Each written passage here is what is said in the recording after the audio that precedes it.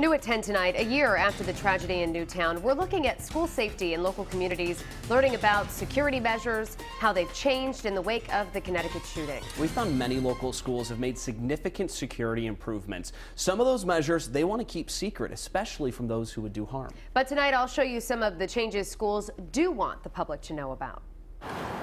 In Warwick, learning is the focus at Randall Holden Elementary. But ever since December 14th, 2012, schools across the state have had to learn to think differently.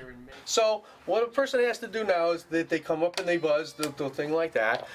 And then we ask them to step back so they're in the view of the camera. We checked with schools across Rhode Island and learned many are implementing sweeping changes to improve security. In Warwick, that means replacing old wooden doors with metal ones, decreasing the size of any window in the door, making it shatterproof, and the door able to lock from the inside. And now there are cameras. So I know there's a number of things you can't tell us. I have numerous cameras throughout the building. I'm not going to tell you how many or where they're located. I'm just going to tell you that for you to get into the building and not be seen is almost impossible. Cumberland Superintendent Phil Thornton says they're spending $600,000 on security measures like a key fob system that secures entrances. They would get buzzed in the first set of doors. They would then come in and see the receptionist and gain access through a second set of doors being buzzed in here as well. We've discovered a number of other new security measures. One community has hired an architect to improve safety. North Providence officials want to link all schools by camera to the police.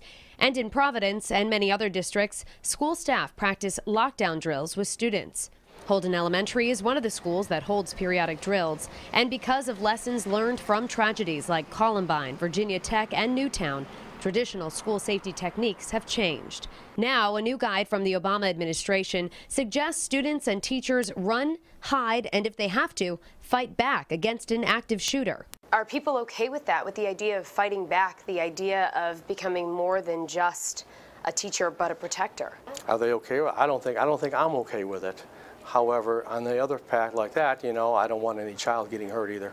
The idea behind this new recommendation, instead of being passive and waiting for help if necessary, be active and perhaps save your own life and the lives of others. And just last month at a security conference, Rhode Island Emergency Management and State Police introduced the run, hide, fight option to local police and school supervisors. Some districts have already begun to train teachers and students to fight back.